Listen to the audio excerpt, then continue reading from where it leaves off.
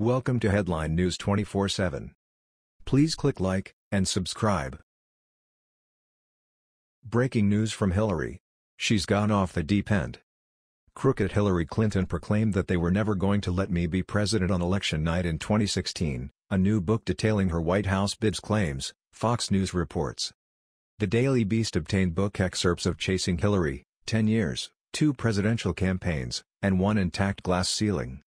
The book reportedly references Clinton's September 2016 comments. She said that half of Trump supporters could be put into a basket of deplorables. The comments were reportedly not the first, as Hillary always broke down Trump supporters into 3 baskets, New York Times reporter Amy Chozik's book claimed, according to the Daily Beast. The first group was allegedly made up of Republican supporters who didn't like Clinton and would always vote along party lines, the outlet said. Basket number 2 reportedly included what Clinton allegedly described as those who feel that the government has let them down, the economy has let them down, nobody cares about them, nobody worries about what happens in their lives and their futures. And basket number 3 was reportedly made up of deplorables, which allegedly included the racist, sexist, homophobic, xenophobic, Islamophobic, you name it, the outlet said. The book also claimed that of the multiple candidates vying for the GOP nomination, former Florida Governor Jeb Bush reportedly concerned the Clintons the most, the Daily Beast said.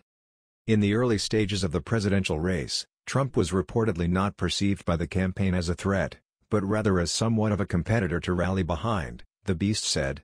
That line of thinking reportedly continued even as he gained popularity. An agenda for an upcoming campaign meeting sent by campaign manager Robbie Mook's office asked, "How do we maximize Trump?"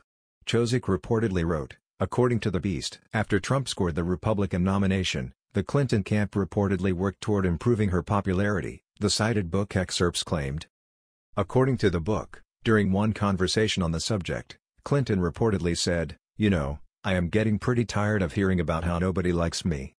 And on election night in November, the Daily Beast said Chozik wrote that when Mook was allegedly tasked with notifying Clinton of the results, she reportedly replied, "I knew it.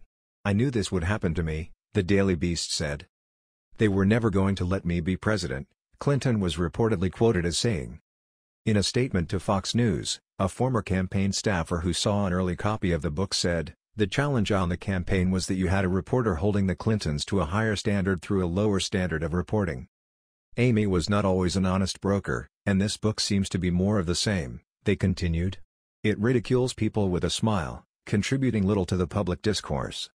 The book will be released on Tuesday. That was the news. We thought you might be interested in knowing about this.